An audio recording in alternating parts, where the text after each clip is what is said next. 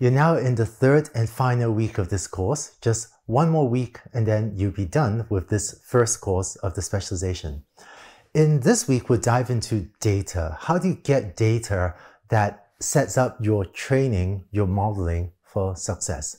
But first, why is defining what data to use even hard? Let's look at an example. I'm going to use the example of detecting iguanas. One of my friends here in Cotton Fruit really likes iguanas, so I have a bunch of iguana pictures floating around. Let's say that you've gone into the forest and collected hundreds of pictures like these, and you send these pictures to labelers with the instructions, please use bounding boxes to indicate the position of iguanas. One labeler may label it like this and say 1 iguana, 2 iguanas. This labeler did a good job. A second labeler that is equally hardworking, equally diligent, may say, look, the iguana on the left has a tail that goes all the way to the right of this image. So the second labeler may say 1 iguana, 2 iguanas. Good job, labeler. Hard to fault this labeler either. A third labeler may say, well, I'm going to look through all hundreds of images and label them all. And I'm going to use bounding boxes.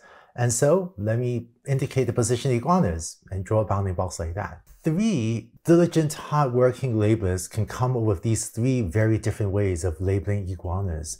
And maybe any of these is actually fine. I would prefer the top 2 rather than the third one, but any of these labeling conventions could result in your learning algorithm learning a pretty good iguana detector. But what is not fine is if 1/3 of your labelers use the first and 1/3 the second and 1/3 the third labeling convention, because then your labels are inconsistent and this is confusing to the learning algorithm. While the iguana example was a fun one, you see this type of effect in many practical computer vision problems as well.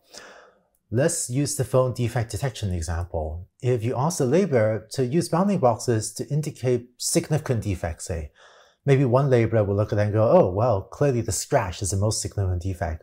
Let me draw a bounding box on that. A second labeler may look at this phone and say there are actually 2 significant defects.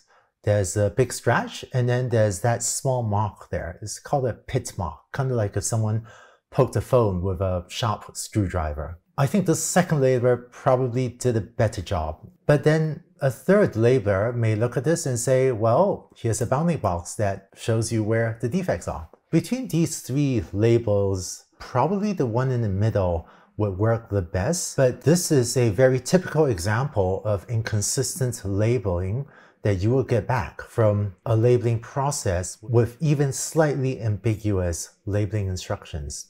And if you can consistently label the data with one convention, maybe the one in the middle, your learning algorithm will do better. What we will do in this week is dive into best practices for the data stage of the full cycle of a machine learning project. Specifically, we'll talk about how to define what is the data, what should be X and what should be Y, and establish a baseline.